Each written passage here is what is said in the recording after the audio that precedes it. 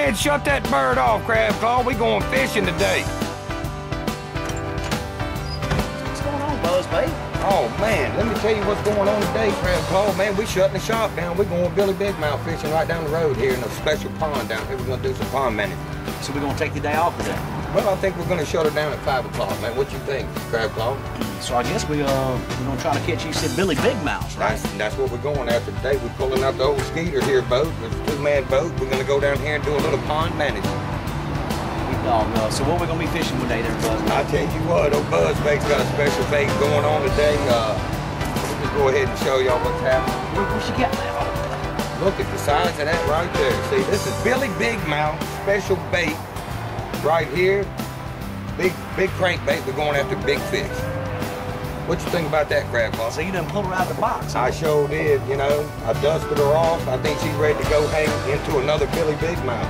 I think we got a good chance on it. Well, you said that old boy's got, they said some big old fish now. Well, he said you could stick your fist in her mouth, so we're gonna go give it a try. I like it, Buzzbait. Stay tuned, more Fishing Time, hosted by Team Lartigue. We hope you enjoy the show. So what do you think, Buzzbait? What we're about to do today? Tell you what, bud. Coming down here to do some extermination. Some extermination? What is extermination there, Captain? That is called pond management. So what is pond management? Pond management is when you need to come in and clean some fish out to manage the pond and put some new in. So who do you call? You call Team Lartigue. For extermination. Call That's right. Call Team Lartigue. So where are we fishing at today, there, Captain? We over here in a private pond. You know. Over here in Orange Beach, Alabama. So we're going to try to catch, we're not doing saltwater fishing today, are we? No, sir, we're looking for Billy Big Mouth. Billy Big Mouth. And what are we fishing out of today there, Captain? We're fishing out of the old Skeeter boat. I tell you what, this is a game fisher that Crab Claw has had for over 25 years. I tell you what, that is a true story. We've had that Skeeter boat. Of course, it's only an 8.9 foot Skeeter boat. It's not like the Skeeter boat everybody's accustomed to. Is there, Captain? No, but I tell you what, it's very versatile. It is some kind of special boat. I tell you, you can take it anywhere you want to. Back in your truck and just take it wherever you want to drop it in and just drop her in there lickety-split. Nickety-split. That's what old Captain Buzzbait says. Nickety-split.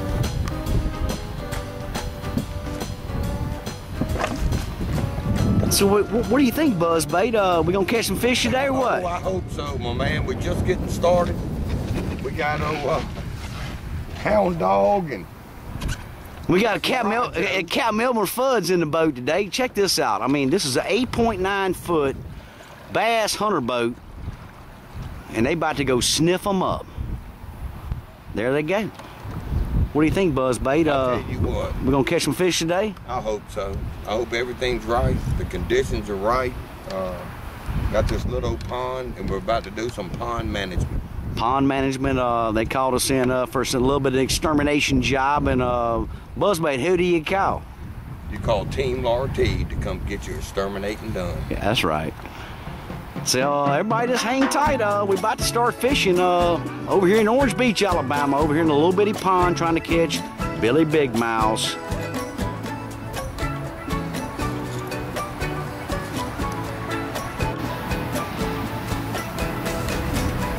All right, so what are we gonna do, Buzzbait? They got the Skeeter boat out there in the pond, so what are we gonna do? Well, we could probably do a little casting demonstration or something like that. A little instructional cast demonstration? We could probably handle that. All right, well, I tell you what, they do have, there's another little old pond over here on the, I guess you'd call it the west side. And let's show them how to throw a bait casting rod. Let's do it. It's like hound dogs throwing that little H&H and old Captain Elmer's throwing a buzz bait. Tell you what, the owner of this property, he says he can see him. You know, he says that he can see some two-fisted Billy Big Mouths. So we just got started here, didn't we, Buzzbait? We sure did. I tell you what, we're over here fishing in Orange Beach. We're here on a private pond. trying to catch Billy Big Mouth. We're using some a Texas rig worm, you know, Texas straight rig. You know, you simply just put your bullet weight on your line, and then you tie your hook on. With buzzbait likes using a hook that's got a little L shape there that holds his worm on there good and tight. Well, show what that L shape looks like. I mean, a lot of people, when you see a freshwater hook, there is an L. Some of them have an L. Some of them don't. But I like using that L shape to where you simply get your worm, you run it in the head of the worm and come down about 1/4 to 1/2 inch, pull it back out, run it up the worm, turn it around. Now it's in that L. Now your worm is secure. And it's pretty balanced too, isn't it? It's very balanced. And it's pretty straight. You want your worm to be as straight as you can, is that correct? That's exactly right. And then I just simply kind of grab just a little bit, pull it in just a little bit, put your hook inside the worm, making sure the hook is inside the plastic worm, not outside, because it won't be weedless.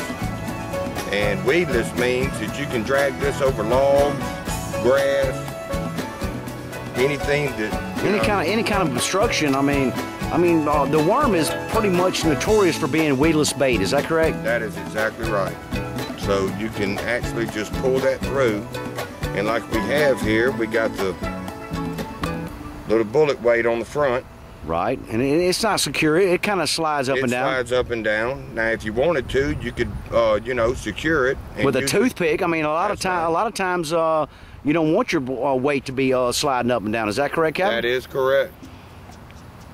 So, and you know, that's like,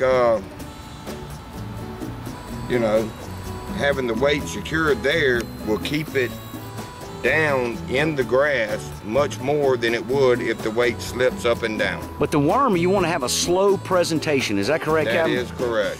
So I mean, even if the weight is secured or unsecured, you still want to have a slow, low presentation. That's right. You just want to kind of bump it along the bottom and, you know, drag it a little bit. Sometimes they want to hit it as you're pulling it because it's got the twist on the tail. You know, there's several different mates of worms, but this one right here is the culprit worm, and it's got a twist. So when you drag it through the water, it's got a twist to it. And that's the most popular color. And that what size culprit worm? That's a 10-inch culprit worm. I think it's about 8.5. 8.5. This one here is 8.5. They do make 10. They make 6. They even make 4-inch worms. They'll probably make any kind of worm size you want. Yes, they will. Yes, they will, Grandpa. You know what I'm saying, Buzz, mate? Yes, sir. But we out here trying to catch us a few Billy Big Mouths. You know, we're using 12-pound Cigar monofilament fluorocarbon line. And hopefully we're gonna hook us up with a Billy Big Mouth. Got a little slow bite going on right now. I guess we've been fishing for about 20 minutes. And we're fishing a new place. We hadn't fished here before. Hey, Buzzbait, they called the exterminators up. They sure did. So we're here to exterminate the bass and do some pond management. Well, some pond management, I ain't seen any kind of management going on just yet, you know. Give up yet, Grandpa. You gotta find what you want. New to the water. New to the waters. New to the waters. So what about a little demonstration on throwing a bait caster? Well, a bait caster rod and reel combination. You know, that's what Buzzbait has grown up with. He, believe it or not, I was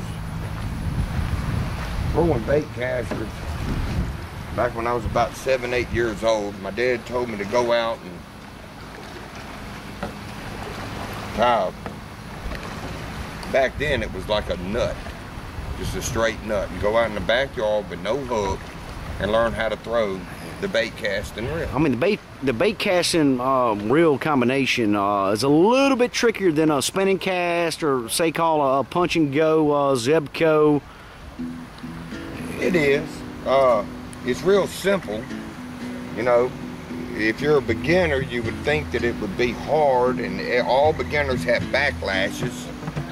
All these the new reels have brake systems on them that you can control the free fall of your line. So the free fall would be, you know, you have a tight, which would be a less, and then if you did it loose, it would be more. That's right. They're so high tech now that it makes it real simple to adjust to your cast.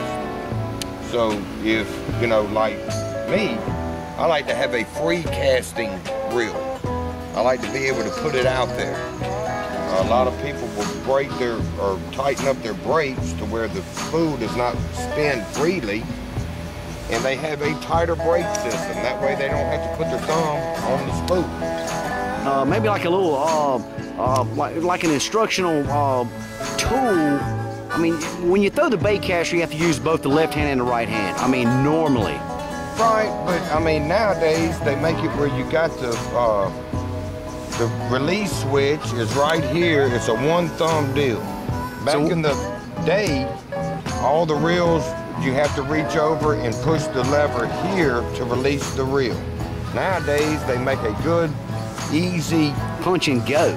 Quick release. All you do is simply push the lever down, keep your thumb on the spool. If your bait cast is not tightened all the way up, you need to hold your thumb on the spool, and you'll just get adjusted to throwing it without a backlash. Yeah, but you know, ideally, that thumb is a major part of throwing a bait caster. I mean, you know, you have to have your thumb on the spinning reel, on the spinning line, because if not, then you'll have a rat's nest. Like I said, once again, that's back in the day when my dad told me to go out there with some.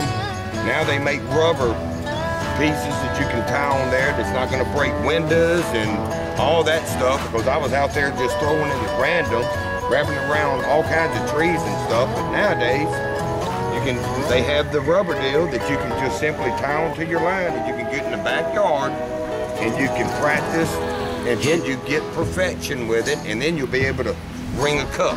Yeah, you want to start, you know, with hitting spots. I mean, you know, when you're bass fishing, you want to hit every little crease and cranny. Is that right, Kevin? That is correct. You want to be able to put that bait in places that people dream about. Yeah, well, I mean, a good slow presentation at the right spot at the right time. That's it.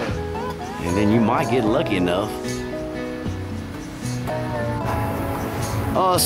Hound Dog's done got the first fish of the day. Yeah, got a little old stroker tight out of there. Man, he's a dark looking bass, ain't he, Kevin? Yeah, got that tannic watercolor to him, like those Florida bass do.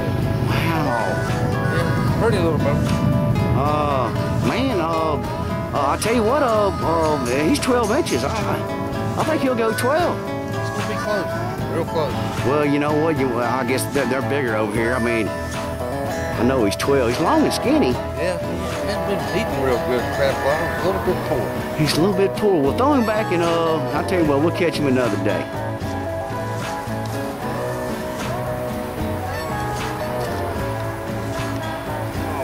Nice catch and release. Hound Dogs done got the first fish of the day. And that was with a culprit worm, is that correct? 10-inch culprit red shad. Probably my favorite worm of all time. And that was a little bit bigger than the traditional 7.5 inch, but that little bass there didn't seem to mind, did he? He sure didn't. I mean, the worm was almost as long as the fish. Maybe as long. Maybe as long. Good catch, man, indeed, no doubt. It's a start anyway. That's right. It's a start. A little tangle. Done broke the ice. Hound Dog done broke the ice. Hang tight. We about to catch some more fish.